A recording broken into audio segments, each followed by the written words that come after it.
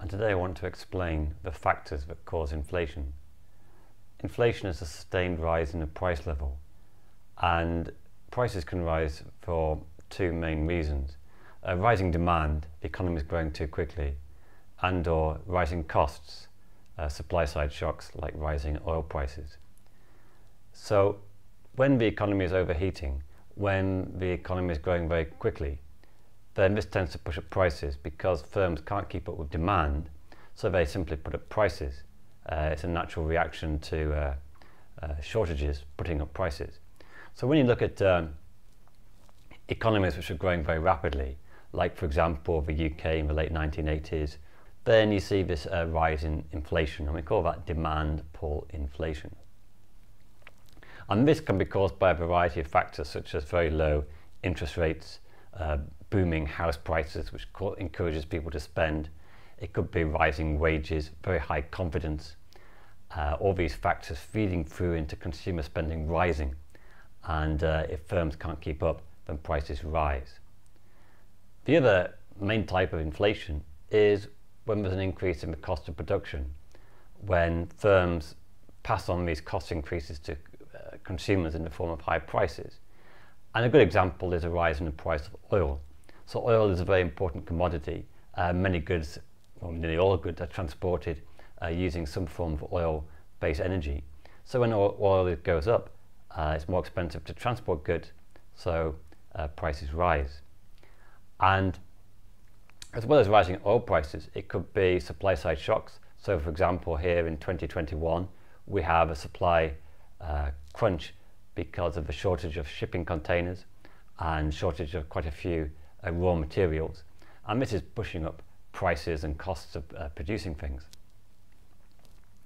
Also, it could be a rise in taxes, which cause a one-off price increase. Or it could be if a country devalues the exchange rate. So if the exchange rate falls significantly, then this has a couple of effects on inflation. Firstly, when the exchange rate falls, imports will be more expensive. So that you get a direct increase in imported inflation, and this is a type of cost push inflation. So when the UK Brexit vote in 2016, the pound fell about 10–12%, and import prices rose reasonably significantly, causing a little bump in inflation. Also, when you get a depreciation in the exchange rate, it helps to boost domestic demand, because now your exports are more competitive, causing a rise in demand, and this could cause some demand pull inflation. There's also a third factor, that when you have a fall in the exchange rate, it is argued that it can make firms more inefficient because they become more competitive without trying. Exports are cheaper because of exchange rate, and so therefore they get easy gains, and this could make them more inefficient, less willing to cut costs. So in the long term, it could cause to creeping inflation. Now, an important factor in inflation is people's expectations. So if people expect low inflation, then it's much easier for inflation to remain low, because workers won't be demanding large wage increases, firms won't be trying to push up prices. So if you get a one-off temporary rise in oil prices, but inflation expectations stay low, then this inflation may well prove to be temporary. A good example of this is in 2008. Oil prices went up quite dramatically, causing a spike in inflation around the world, but it didn't last. Inflation expectations weren't there, and of course there was a big recession, which tends to reduce inflationary pressures because of lower demand. So expectations are important. And if we look at, say, the 1970s, there we have an oil price shock, quite significant. 1973–74, oil prices really rise very rapidly. And at that time, the world economies are much more dependent on oil. And this rise in oil prices led to a sustained period of inflation, because it really changed inflation expectations. Workers were a little bit more powerful, more trade unions.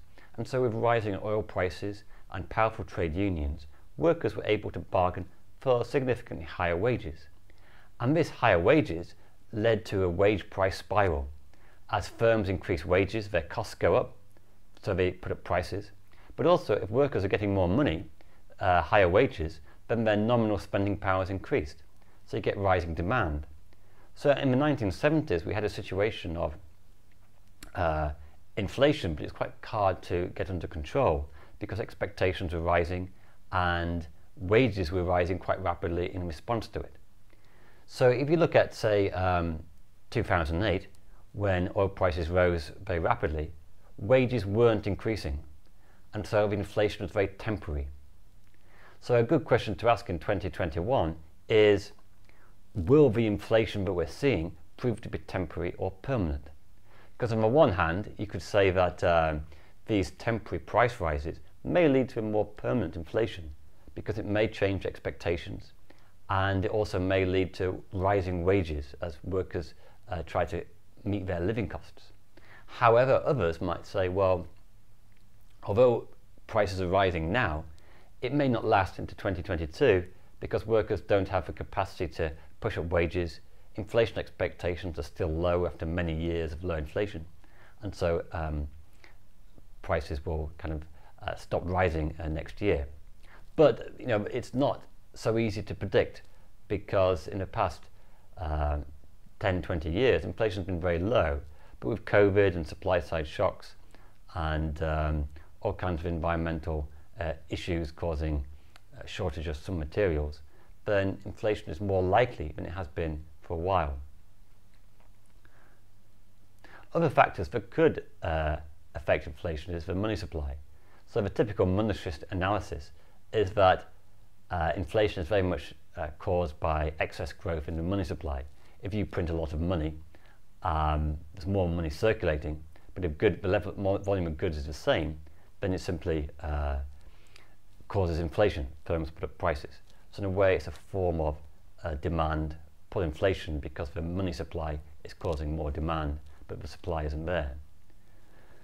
Now, although this was big in the early 1980s and late 70s, it's not without its drawbacks because often the link between the money supply and inflation is much weaker than you might expect from economic theory.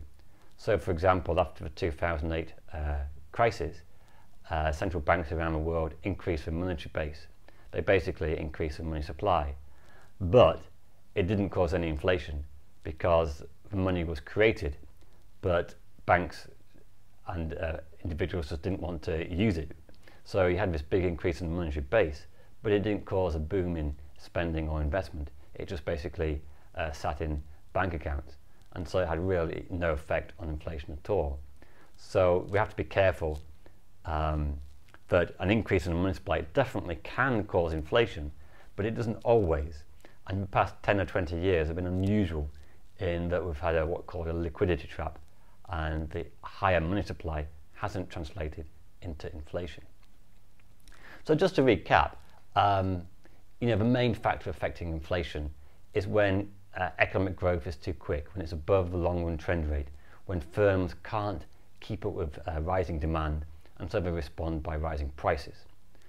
And the other big cause of inflation is that cost push inflation, rising oil prices, rising wages, rising price of raw materials, which leads to increases in inflation. And also it depends on other factors about whether this temporary inflation becomes permanent, whether it increases or whether it falls. So we've got expectations of inflation. And also you have the response of central banks. So supposing we had demand pull inflation, then the central bank may increase interest rates, and higher interest rates tend to slow down economic growth and slow down inflationary pressures. So that's one way to affect inflation, what's happening to interest rates and fiscal policy.